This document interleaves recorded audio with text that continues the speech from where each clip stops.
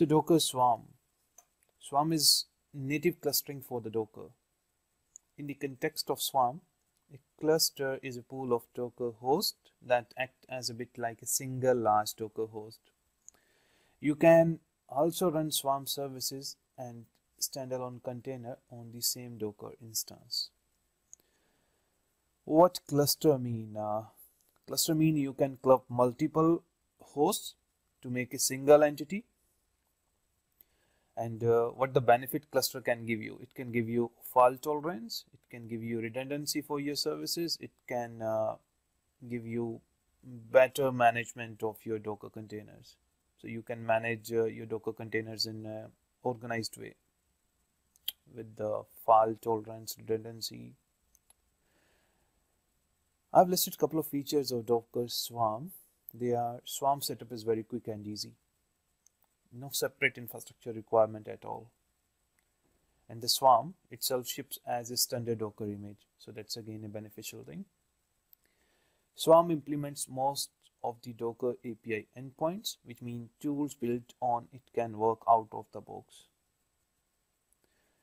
Swarm supports affinity definition and configurations, which mean Docker Swarm will launch a container only on a Docker host that does not already have same container or same application container already running on it.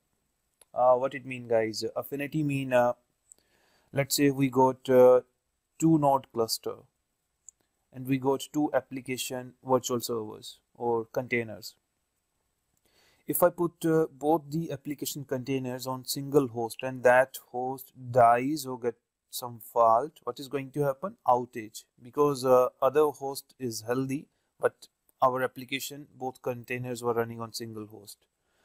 When we apply affinity rule, what it mean? At a time, one container will run on one system, other container will on other.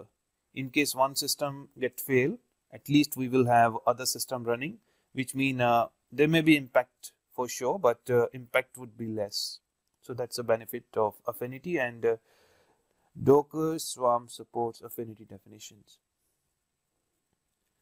Next feature, Swarm supports high availability. We can join multiple manager nodes to the cluster. Maybe you will be thinking, what is manager node now?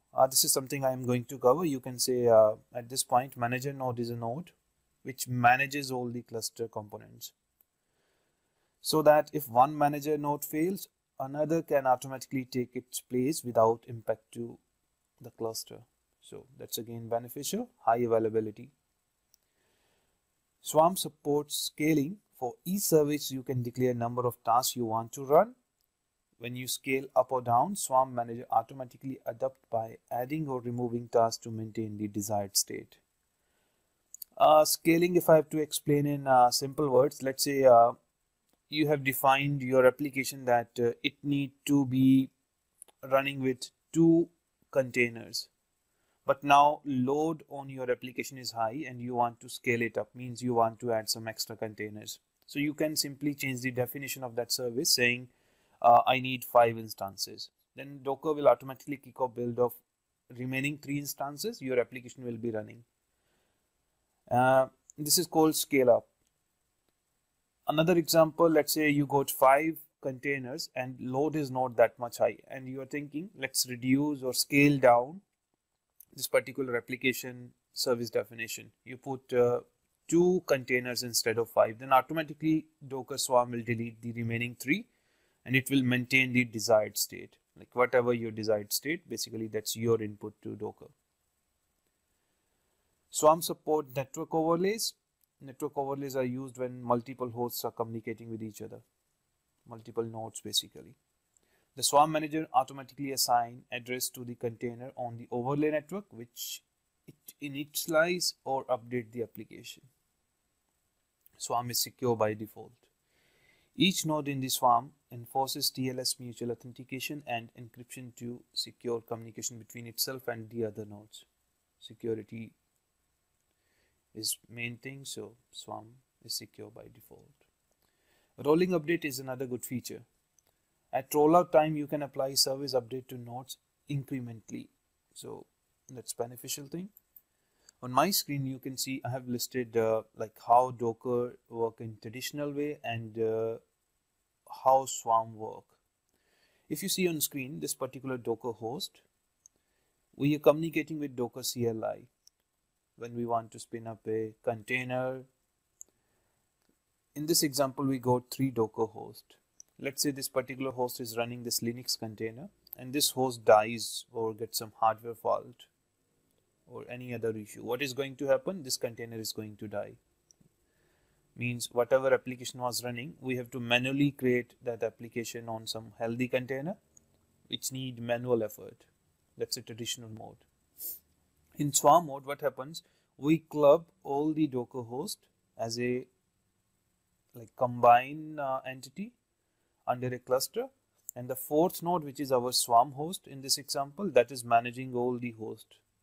And we are only interacting with the Swarm host, or you can say Swarm manager.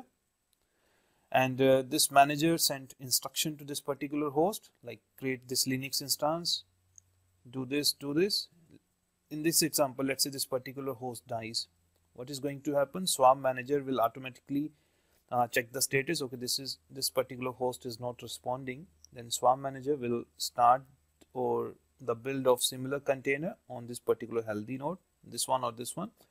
How Swarm picks like which node to pick for the container host?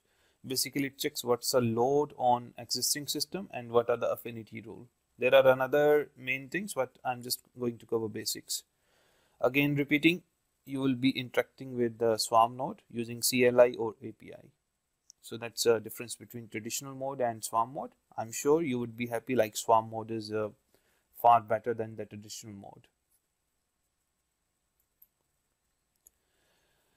Now, to understand Swarm, we need to understand its key concepts, because key concepts are the main building blocks. If we understand those, the next learning is going to be easy. So first, manager node. Manager node manages the application deployment of the request task which manager node performs. It dispatch unit of work called task to the worker nodes. Means it sends instruction to the worker node. Worker node is basically Docker host, which will be running containers or the services. Manager node is who manages everything, who sends instruction to the worker nodes. Manager node checks that desired state of the Swarm. So as I mentioned in my last example, manager nodes always checks the particular container which is running on Docker node 1 example, that is running or not. In case it is not running, Swarm will automatically try to start it. If not starting on that particular node due to some issue, Swarm will kick off build on some other healthy node. Manager node elect a single leader to conduct orchestration task. The term leader mean when we got multiple manager nodes, more than one, then one node will become leader and Swarm automatically elects a single leader, because at a time you will have single leader, other will be manager, still manager, but they will be not leader. Leader is only one who is the main entity in that particular cluster. Manager node keeps track of resource utilization on the worker nodes. So it checks, okay, how much a particular node is utilized. If node is heavily utilized, Swarm will not kick off any new job built on that particular node. So next thing, worker nodes. Worker nodes are basically the host. Let me go to previous slide quickly. These are the worker nodes. This is worker node, this is worker node, this is worker node. And this particular node is Swarm manager. Worker nodes receives and execute tasks dispatched from manager node. By default, manager node also runs services as worker node, but you can configure them to run manager tasks exclusively.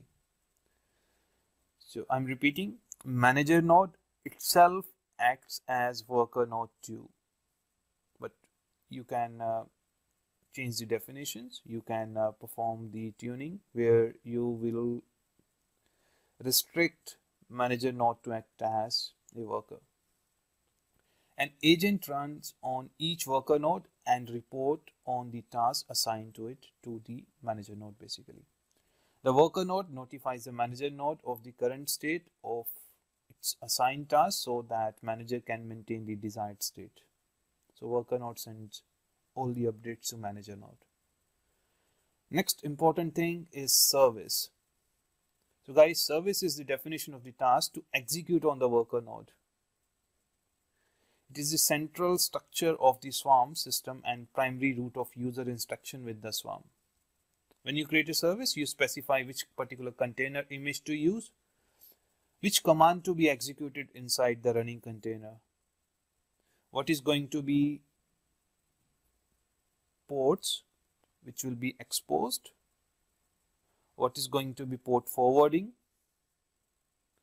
So these are the configurations which are saved inside service. Also in service you mention the replicas, like how many instances of that particular application you want. When you say instances, those are basically containers. Let's say you want to run 5 containers, you set replica is equal to 5. I will come to that when I'm giving technical session in next video. Next important thing is task. Task carries a Docker container and the command to run inside the container. It is the atomic scheduling unit of Swarm. Manager node assigns tasks to the worker node according to the number of replicas set in the service scale.